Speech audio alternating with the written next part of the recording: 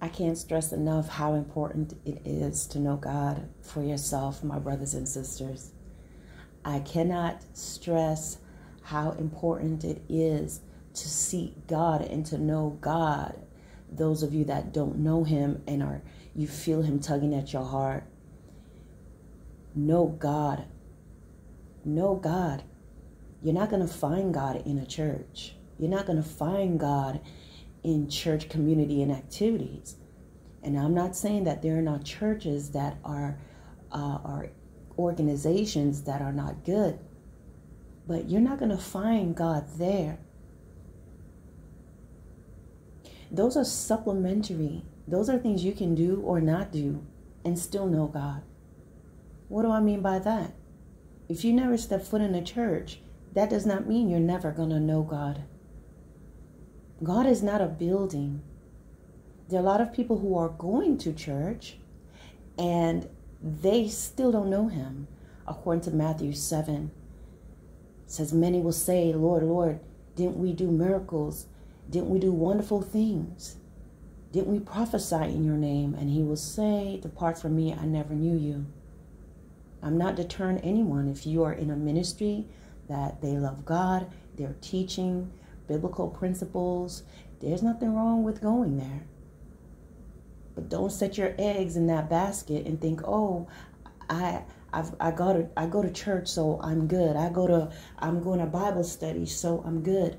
Because there are lots of people who know religion, but they don't have a relationship with God. It is important that you are studying the Word of God. Read your Bible in order. Read it page by page. Start in the New Testament. Take your time. There's no rush to just try to gorge yourself. Start in Matthew 1, then do Matthew 2. Ask the Lord to help you to understand his word. And you keep going all the way till you get to Revelation. And then you go to Genesis and you do the same thing. And you're going to see how when you're reading it in order that there is a message that will really keep you from being manipulated by individuals who are going to put isolated scripture. They take isolated scripture and twist the Bible. When if you had read that whole chapter, or if you read the book, if you read the previous chapter and you read the chapters after, or you read the verses preceding or following, you will understand what that scripture means. Most importantly, it's important to pray and ask God, Lord, open up my understanding so that I can comprehend scripture. Jesus did that. He touched the disciples so they will be able to comprehend the scriptures. If you don't understand this, then people are going to be able to manipulate you. A lot of people might have been turned off in the beginning. Oh, she's trying to keep people out of church. Right now, many churches are death traps. Right now, many churches are death traps because they are coddling believers. They're teaching Christians all sorts of stuff that's wrong. They're using the Bible. They're using the word to deceive it, to put loopholes around truth and holiness and righteousness. At the same time, they're using the word of God to condemn individuals, just constantly bombarding them with condemnation and sin and death so that people are terrified of God versus having a fear, which is not terror, but respect, loyalty.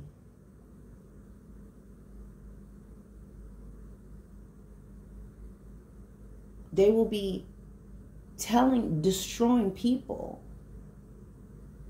I'm not saying we're not supposed to speak the truth. People need to know the word of God, but there are people who are abusive and they will shame you. They will pull you to the front and tell your sins and do all these things and let you feel like God has not forgiven you. And they're going to take you through their 12 steps of terror and break that person's spirit.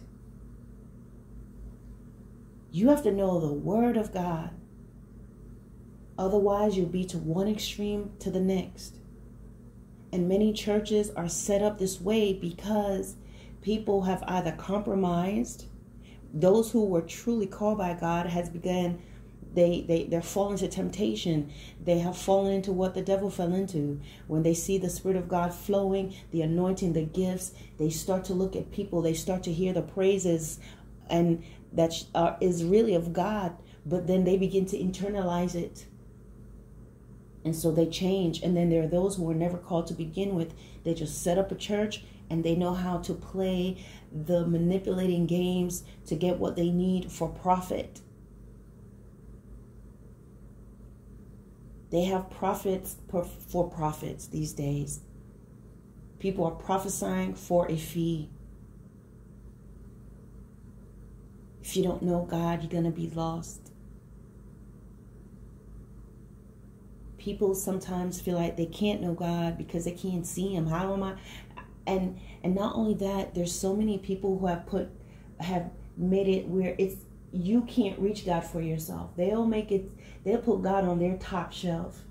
So they're telling you, you're not worthy enough to reach him. You're not smart enough to know how to study this Bible. You're not holy enough for God to hear you. You have to go through me. And I want to let you know that Jesus had boots on the ground, so to speak. He was around everybody. He was reachable. He was teachable. He was able to be accessed and touched. He went the way of the leper. He was very much aware when the woman with the issue of blood touched him. He was not too big to heal Peter's mother-in-law of a fever.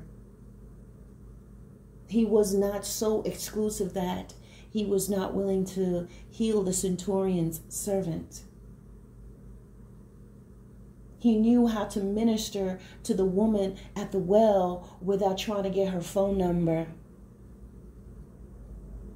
He's an amazing God. He's an amazing God. He is an amazing God. And guys, you can know him for yourself because he knows you specifically. That's why our DNA, your DNA, is if you put your fingerprint down, nobody else will match it but you.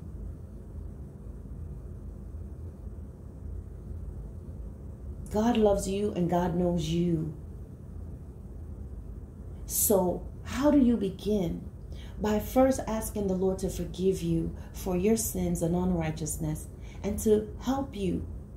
You must be willing to be vulnerable to him. Ask him to remove everything that you have ever been taught that did not please him, even things that you thought you were doing to get close to him, and asking him to start you from ground zero. Show him that you want to learn from him. Open your Bible. If you're not a great reader, the Lord has created so many things. You can listen to the Bible on audio. So you look for the scripture, you listen one scripture at a time. And as you listen, you ask God to open up your understanding so you understand what it means, to show you the truth. Pray and talk to God. It's not a fancy, long drawn out prayer. Simply praying from your heart. Learn to dialogue with God. He hears you. The way I sit here and I'm talking to you, you can sit in your room and speak to God. Honestly.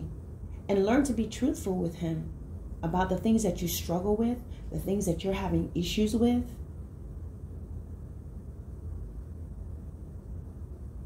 And learn to obey him in the little things. When you don't put the cart back and you feel that prompting that you should put the cart back, put it back. If you picked up the tomatoes and you realize you don't want the tomatoes, don't leave it by the towels. Because right before you do it, you feel like you shouldn't. A lot of times we're not realizing how the Holy Spirit prompts us in so many ways. So what does that mean? When I was growing up, every Saturday, me and my brothers would watch karate movies. That's what we call it, karate movies. We grew up in Brooklyn. Every Saturday, I think it would come on about 3 o'clock. Me and my brothers know we're going to be sitting down and we're watching karate movies. And one thing I remember is a lot of time when they were going to get training They want to learn all the stuff, Shaolin, martial arts, go to the Shaolin masters and all this. They will have them doing some basic things.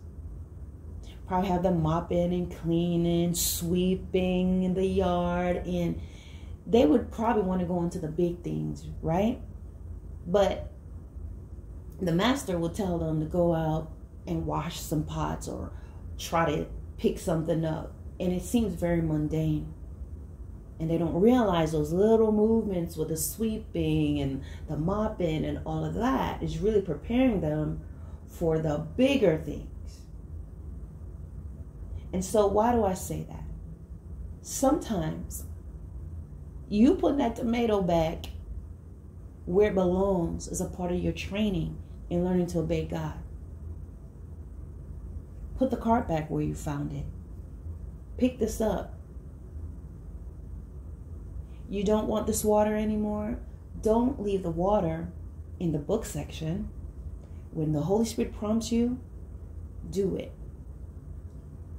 When the Holy Spirit tells you to put your cart back in the cart stall, do it. Don't be lazy.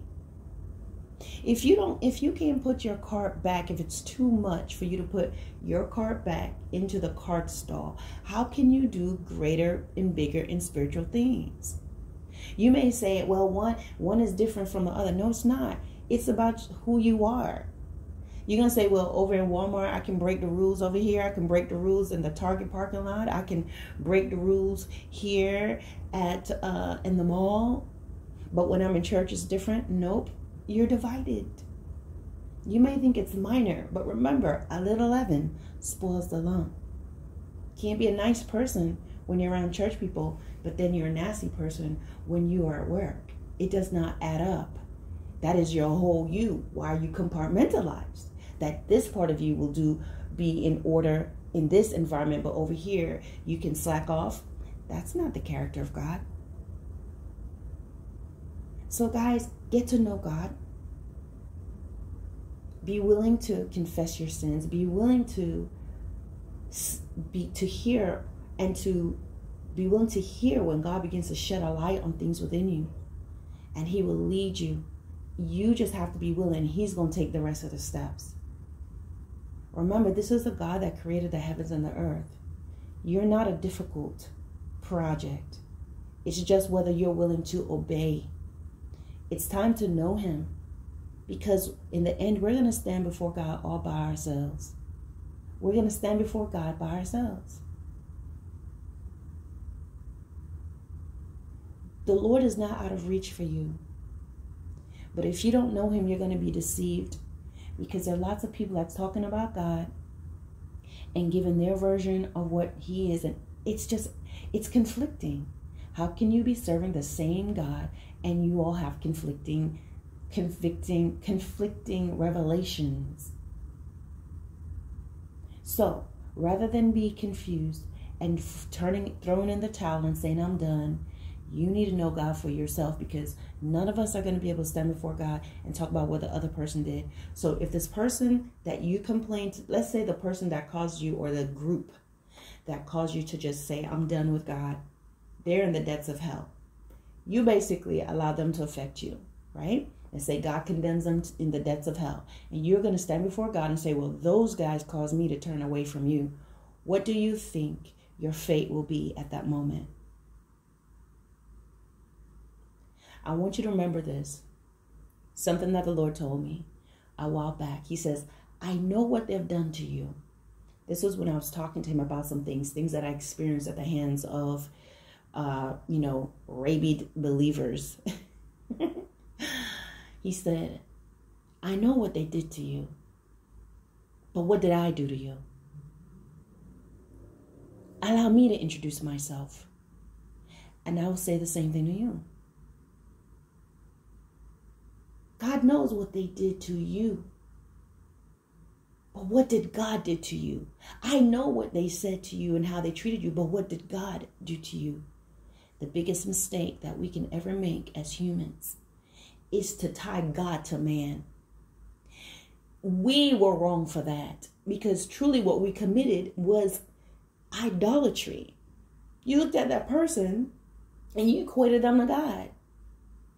You didn't realize that God was sitting right there next to you in that seat saying, do you know me? Are you hearing me? So we can't blame God for people that we lionized, people that we placed on higher pedestals that they were not supposed to be. And so when they do wrong to us and they disappoint us, we equate them to God and fall away from God. We were wrong for that. Know God for yourself. Time is winding up. I don't know if you are understanding what's going on. Read your Bible in order so you can see the phase that we're in. Look at the world. Look at what's going on. Look at all these prophets. Look at everybody that's so many people talking about Jesus and God and preaching, and it's conflicting. Who's right? Who's wrong? Look at how sin is being boldly paraded among believers, and it's being championed, and it's being glamorized. Sin is being glamorized in the house of God. It's already being glamorized in the world, but it's being glamorized among believers. It's being aided and abetted. So guys, know God for yourself. You don't have to take my word for it. Look in your Bible. Listen to your Bible. No one is going to be without excuse. The Bible is in countless translations. It's in Braille. It's on audio. It's in different languages and audio. God is giving every last one of us an opportunity. And for people in places where there are no Bibles and no one has access to go to them because such places exist, the Lord will handle that. The Spirit of the Lord will reveal himself to those individuals, or at least to one or two people. And when he does that, whether it's through an actual visitation to one or two individuals, he will open up their hearts and their eyes to who he is, and the gospel will be spread. The gospel will be shared there. Where we can't go, God has got it covered. No one would be without excuse. Know God for yourself, guys. It is not impossible. Religion and deceiving wolves in sheep clothing has made you and I feel at some point in our lives that we can't know God unless we go into this building. We can't know God unless we go through them.